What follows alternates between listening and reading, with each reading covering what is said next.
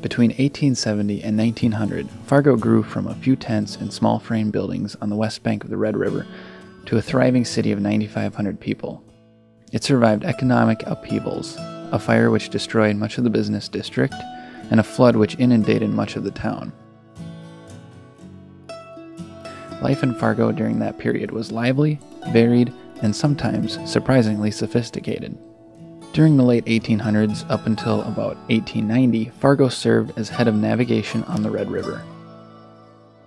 This sketch by William Rogers, which appeared in Harper's Weekly in 1881, depicts typical riverbank activities: an immigrant with his covered wagon, a land agent, a grain elevator, boat building activities, and the steamboat Grandin.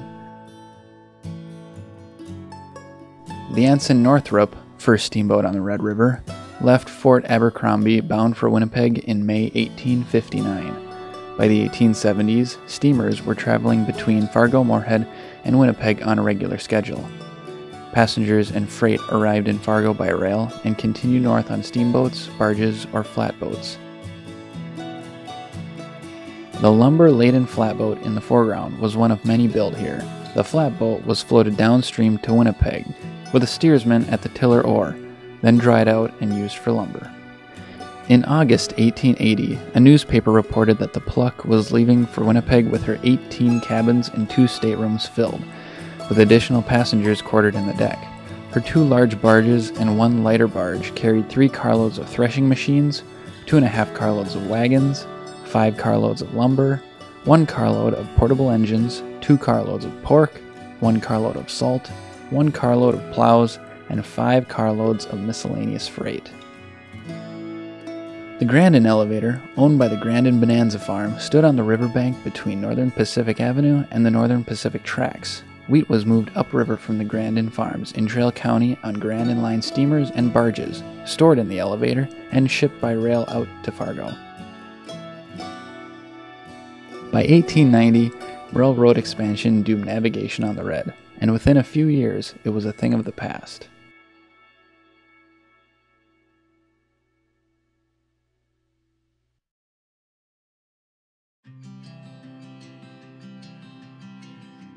In May 1871, the Northern Pacific Railway secretly selected the point where the railroad would cross the Red River, determining the site of a new city. The small settlement there was known as Centralia, but in 1872 the post office approved the name Fargo. The Northern Pacific selected the name to honor a director, William G. Fargo, who was also a founder of the Wells Fargo Express. The first train, decked in flowers, entered Fargo in June 1872, shortly after completion of the railroad bridge crossing the river. This image is a railroad bridge looking toward Fargo, 1879. The long, high trestle on the Fargo side was necessary because of the uneven, marshy terrain. The Headquarters Hotel, a prominent landmark, is visible at the upper left, and small frame buildings line Front Street, or as we now call it, Main Avenue. The Northern Pacific built a Headquarters Hotel across the tracks from the depot to house its offices, employees, and their families. It was depot and baggage room, ticket and telegram office, as well as hotel. The Headquarters Hotel was the center of Fargo's commercial and social life.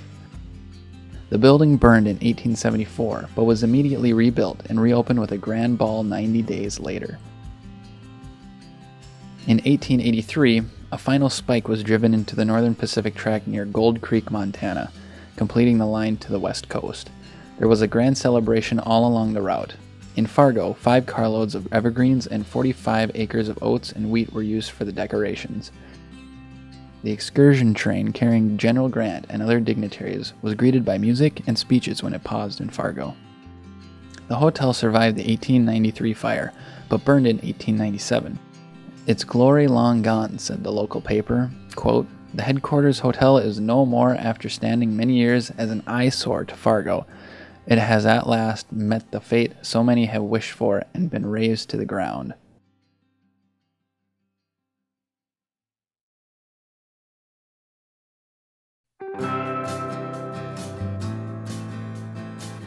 The amazing skill of a few pioneer photographers has preserved a vivid picture of life in early Fargo. F. J. Haynes, official photographer for the Northern Pacific and for Yellowstone Park, opened his studio in Moorhead in 1876. In 1879, he moved to Fargo, which was his headquarters until he moved to St. Paul in 1889. Pictured here is the F. J. Haynes Studio, and was located on the southeast corner of the intersection of Front Street, or as we now know it, Main Avenue, and the present 8th Street. The Haynes Palace Studio car, operated throughout the Northwest from 1885 to 1905, was the first and only photographic studio in a railway passenger car. A newsman wrote, "No gilt encircled, gold emblazoned circus car can compare with this paragon of brilliant beauty." Flatten's studio, which opened in Moorhead in 1879 and operated until 1929, took many of the fire and flood photographs on exhibit. These pictures were made from the original glass negatives, some over 100 years old.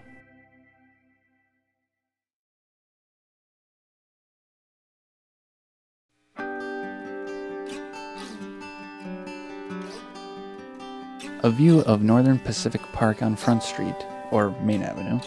The park was east of the present Northern Pacific Depot building.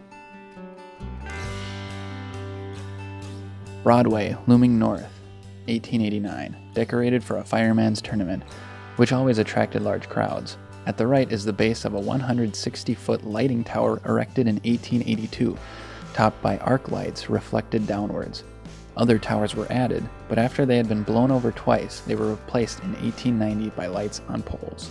Here is Front Street, or as we now know it, Main Avenue, looking east, decorated for the fireman's tournament in 1889. The 1893 fire started at the far east end of this block.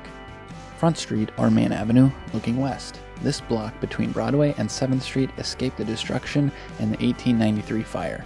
The Waldorf Hotel was built on this site of the earlier Sherman House.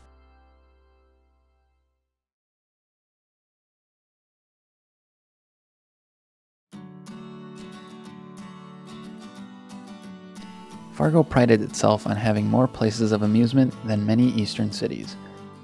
In 1893, Fargo had an opera house seating 900 people, a roller skating rink 25 by 200 feet with reception rooms, reading rooms, and dressing rooms for ladies, a theater seating 600, and a 50 by 200 foot building which housed the ice rink. The maidens pulling the wagon are heading west on the 600 block of Front Street, or Main Avenue, in a fire festival parade. Notice the cedar block paving. Volunteer firemen organized into hose companies hauled equipment to fires until the city council bought a team of horses in 1887. Teams from these hose companies competed regularly with each other and with teams from other cities in firemen tournaments.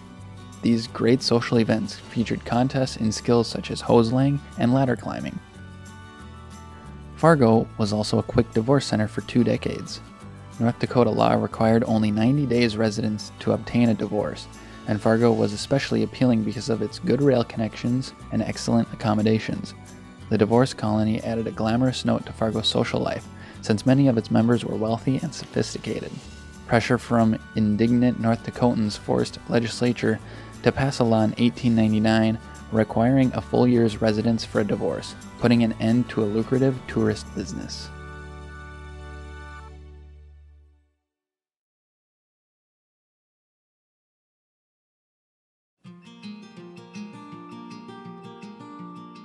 On the afternoon of June 7, 1893, fire broke out behind a frame store at 512 Front Street, or Main Avenue.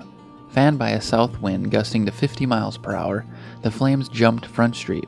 Soon, 200 buildings were blazing simultaneously. When the smoke cleared, 160 acres lay in ashes, and 31 blocks of business buildings and houses had been destroyed. The loss was estimated at between $3 and $5 million. Insurance payments spurred rebuilding in spite of the panic in 1893, and within a year, 246 new buildings had been erected. A new Fargo arose from the rubble. Debris was used to level downtown Fargo so the streets could at last be paved with cedar blocks. By November 1883, a local paper reported, quote, "Fargo is being made the handsomest city in the Northwest. Broadway is the most beautiful street west of Minneapolis," unquote.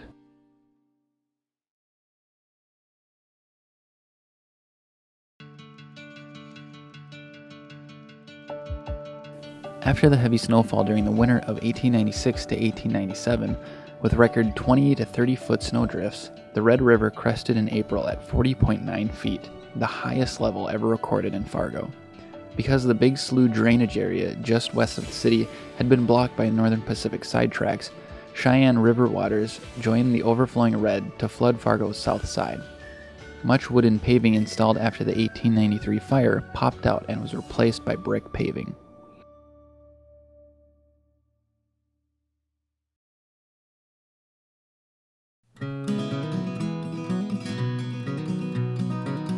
Through stock conversion deals, large tracts of land were obtained from the Northern Pacific for as little as 16 cents an acre. Dalrymple Farms and the Amenia and Sharon Land Company, two of the largest bonanzas, were in Cass County near Amenia and Castleton. The treeless, stoneless, fertile prairie was ideally adapted for the use of new machinery, which was just appearing. The bonanzas became demonstration farms, and visitors from all over the United States and England came to see and write about these mechanized farming operations, the largest in the world.